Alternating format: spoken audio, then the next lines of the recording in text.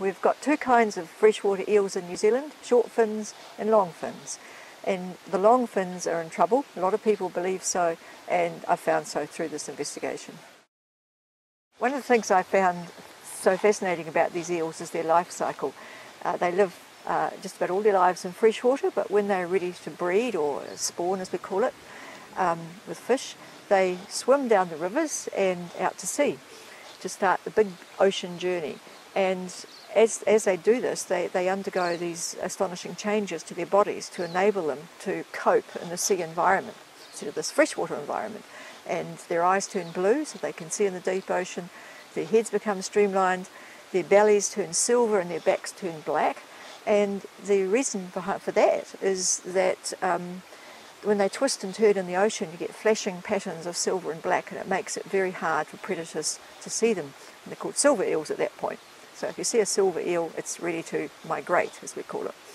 So they go up to somewhere near Fiji, not eating the whole way, spawn, die, and then the eggs turn into larvae, which drift on the ocean currents all the way back to New Zealand, washing up right around the country and out to the Chathams.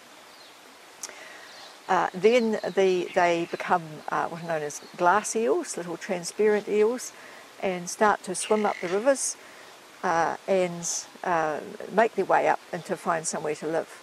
And then they'll spend decades growing big enough and old enough to spawn again. This life cycle makes them particularly vulnerable.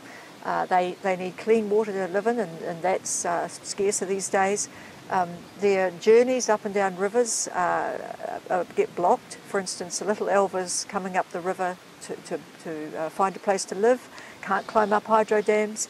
The big ones coming down get chopped up by the turbines. And finally, there's fishing, which is going on, although this is a population in trouble. My recommendations are really focused on stopping commercial fishing. It's not that commercial fishing is the only cause of their decline, but it's the only one we can do anything about in a timely fashion. And I would just say this is economic as well as environmental. If you don't have the fish, you don't have the fishery. So why does this matter? Well, they're the largest freshwater eels in the world. They're found nowhere else but in our country. They live to a great age. It would be a tragedy if these extraordinary creatures became extinct, particularly to Maori, because they're very important to Maori tikanga. Please feel free to read a copy of the report. You can go to our website to get one.